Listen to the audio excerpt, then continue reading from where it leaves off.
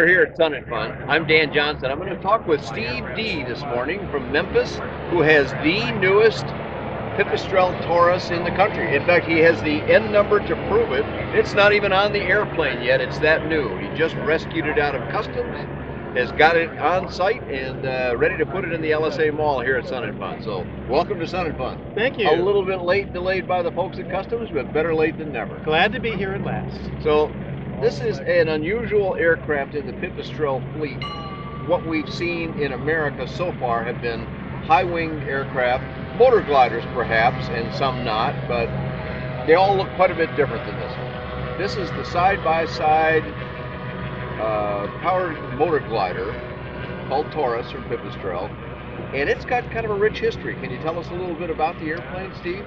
Well, this one is different primarily in that it's a self-launched sailplane as opposed to a touring motor glider. The concept is, rather than take an airplane and gliderize it, they took a high-performance sailplane and motorized it.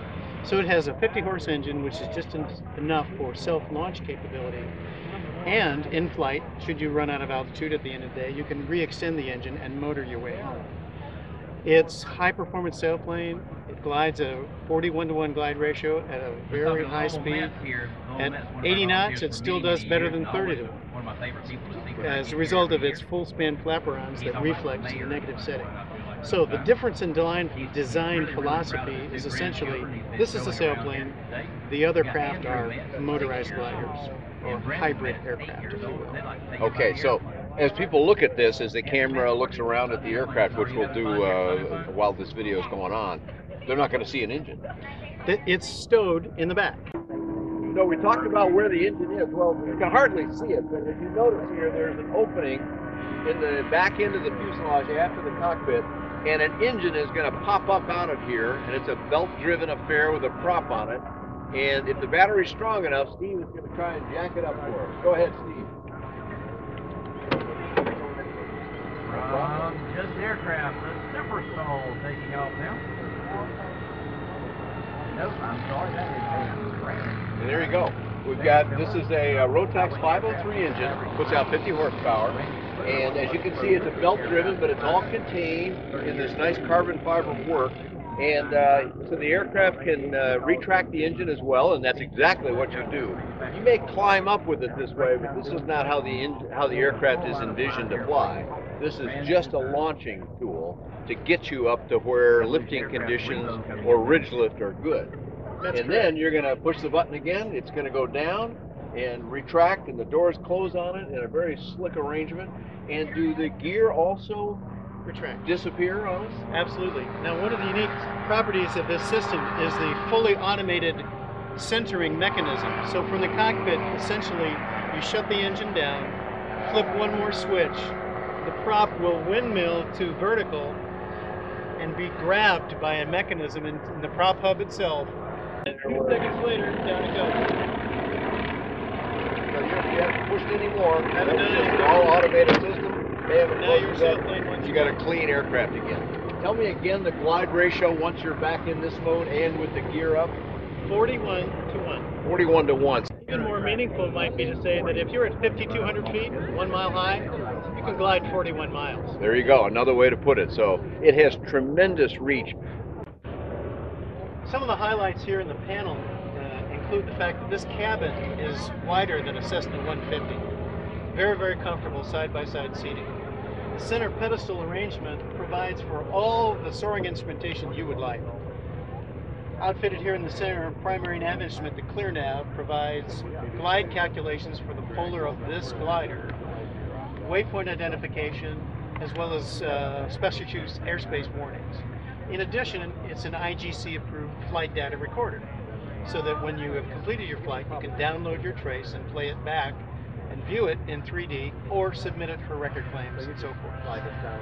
In addition, I have an electronic variometer also made by the same company that produces this, the ClearNav, and it's a dual redundant flight data recorder as well as an extremely instantaneous audio electronic variometer.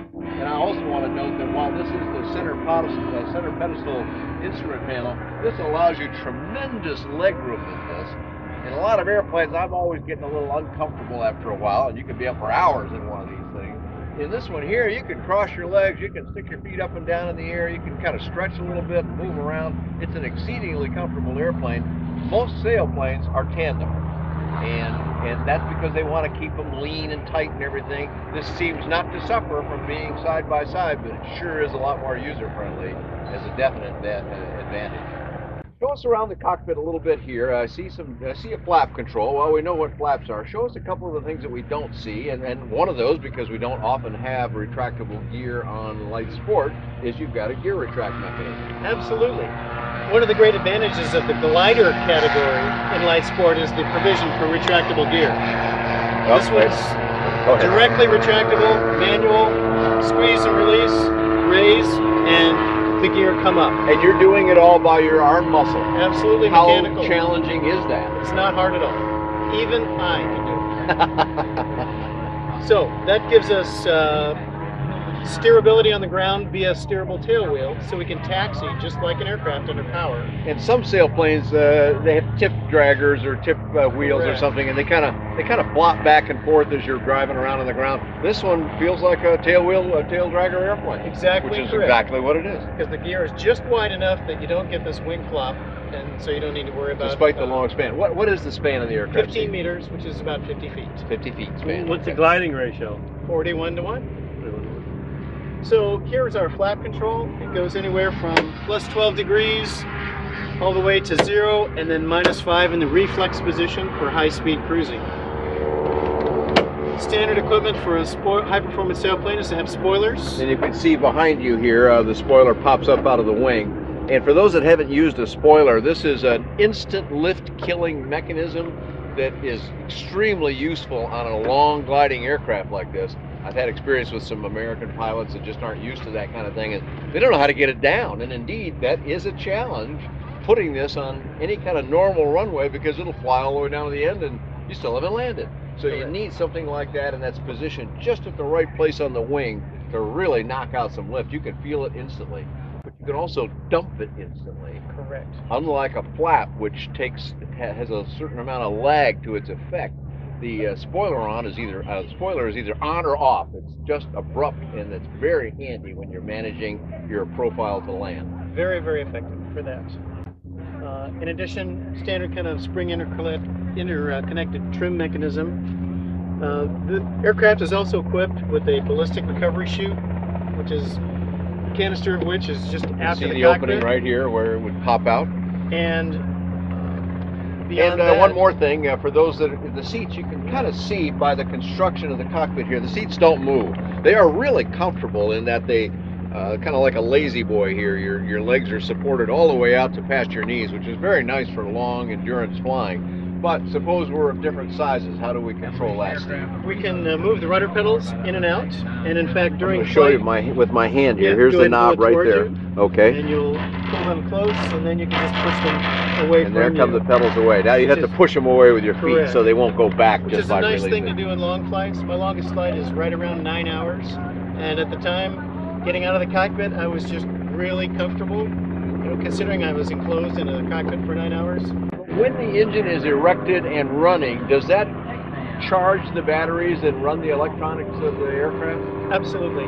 As long as the engine is running, the generator charges both of the batteries. There's one battery devoted for avionics, one battery devoted to the power plant and its extension system. I see, okay. So that you use them completely separately, so that at the end of a long day of flying, you'll always have your power plant battery available to extend the engine for start. Okay, that's not being drained down by running the electronics on the aircraft. Correct. Excellent. But I also see a couple of solar panels back here over my shoulder. And how are they being used in the aircraft, Steve? The solar panels, you can select by a cockpit-mounted switch which of the batteries you would like to charge. Ah, okay. Which is how you get to a 9-hour duration day for running all the avionics.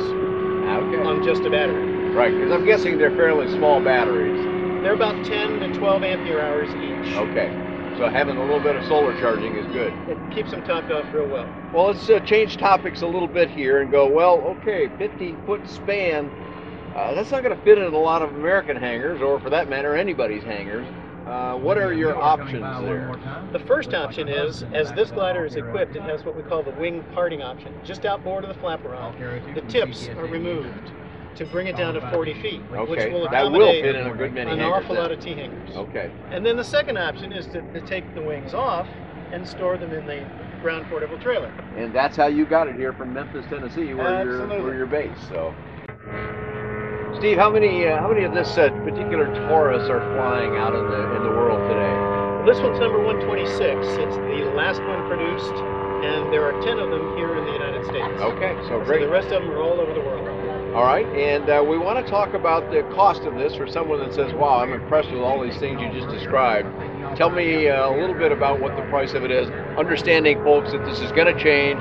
Contact the factory for more details. But Steve, get me in the ballpark here. Rough order of magnitude about the cost of this aircraft. This sailplane, as you see it configured today, with all of the options it has, is about $155,000 US. Okay. Count on another 15 or so for the trailer. Okay, so it's a pretty good investment, but if you go out and price motor gliders or self-launch sailplanes, whichever you choose to go toward, you're going to find that that price tag is actually not bad at all. This is at a real price point for this kind of performance. Right, for that level of glide and the cleanliness of it all, it's an excellent project. So, well, you know the website of the company, I'm sure, if you'll just deliver that to us.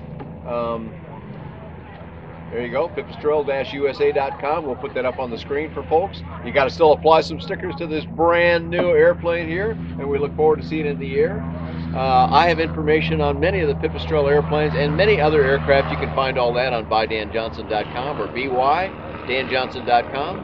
Thanks so much for joining Steve D and myself here at Sun and Fun.